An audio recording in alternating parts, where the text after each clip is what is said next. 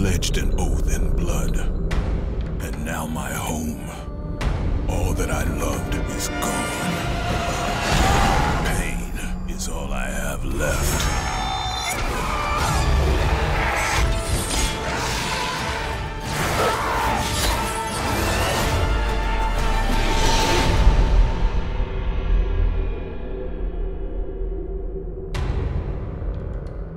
Kratos, before he became what he is today, the god of war, he was a captain in the Spartan army, and he kind of rose up through the ranks and became a general. He was facing off against the barbarian army. His army was outnumbered. He calls up to Ares and he says, "Destroy my enemies and my life is yours." And in that instant, Ares shows up and he has two harpies bring up the Blades of Chaos. So the Blades of Chaos were forged in the pits of Tartarus by the smith god Hephaestus. They're bloodthirsty. Like, these blades almost have a soul to them. The original character was a Spartan with a short sword.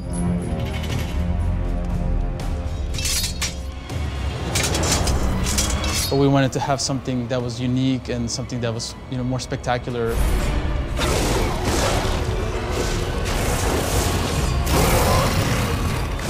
One of the biggest things that we've always tried to do with this series is make the player feel empowered.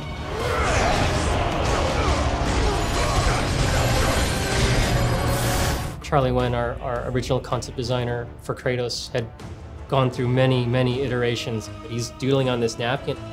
After all these beautiful paintings that Charlie made, so many of them. I mean, you guys can look at all the books in the history, but it all starts from a napkin. We wanted to kind of have a dynamic range with his weapon. So he would throw his blades out, but we were wondering how is he going to get them back? Influenced by a game called Rygar that we really liked back then, and saw that his weapon was attached to a chain, and we said, well, let's just try to do that. And then we did that ×2, and it felt really good. He becomes a ballerina of death with them.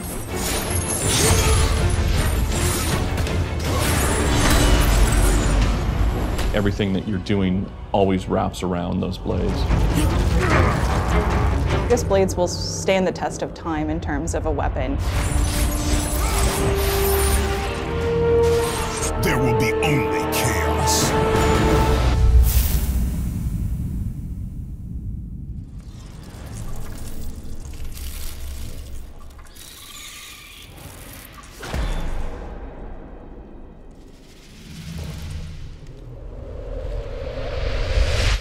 My name's Richard Furr. I have a love affair with steel. I've made maybe 200 swords, and I'm happy with 3 of them. If you look at the whole pantheon of blacksmithing, the real art of the tool maker is never as exemplified as with a blade. If you're off, if you built it wrong, someone's life is at risk. Before they could pull the useful iron from a rock, if they wanted anything made out of iron, they would have had to have used meteorite falls. So they'd have the space rock, the heaven metal, that they would forge into shape. And Aristotle wrote about this. The Spartan sword that we're making today is a later period Spartan. We're crafting a blade from raw material. We're taking in bloom and we're forging it out into a functional weapon.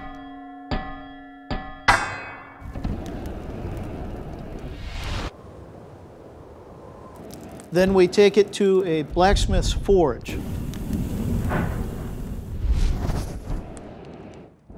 with 2 bellows, just like the Greeks used.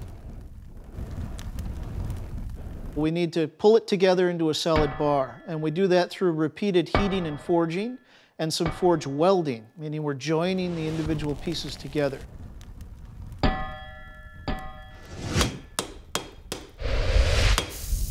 From there, it gets refined by hammering, so we force it into the shape we want it to be in.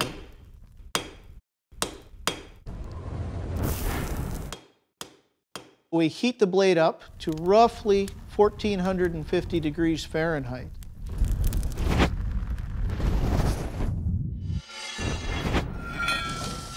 And then we cool it. We have very little time to cool, matter of seconds.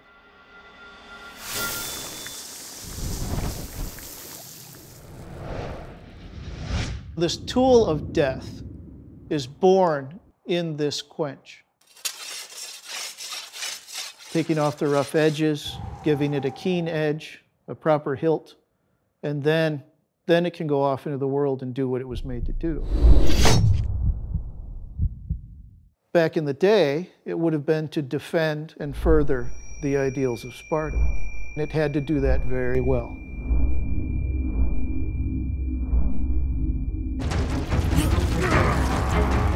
My name is Peter Thomas. I started with the Japanese Kyokushin karate, later on drafted into Thai boxing and Western boxing, as well as Junfan Gung Fu and Jeet Kune Do.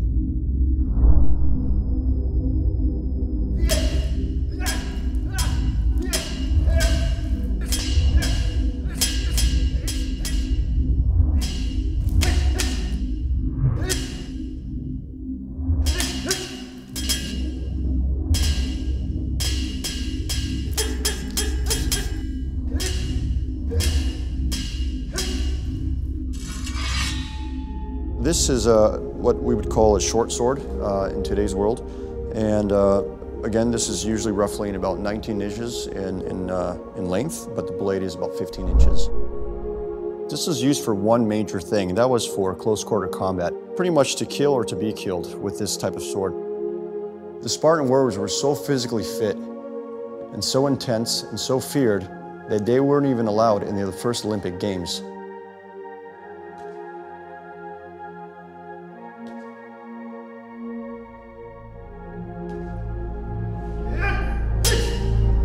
The fighting posture and the stance of the Spartan warrior was very similar to a Western boxer. They also have horizontal strikes that come here to head level, neck level, and also horizontal strikes that come down to the body.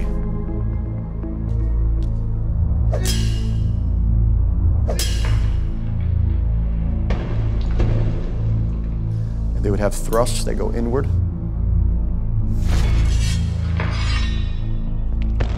They also have thrusts that go to the well of the neck. A lot of cuts would go low as well, down to the femoral artery, and come upward, like an uppercut in boxing.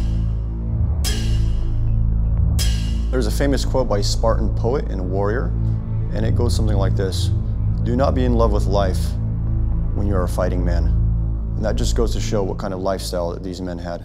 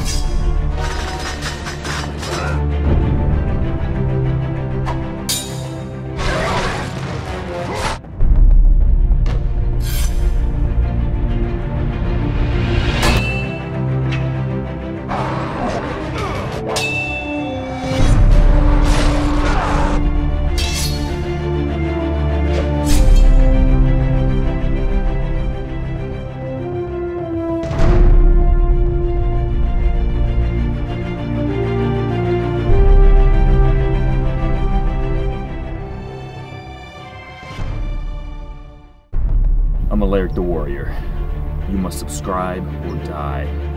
If you like kicking ass, make sure to check out more videos and share them with your comrades.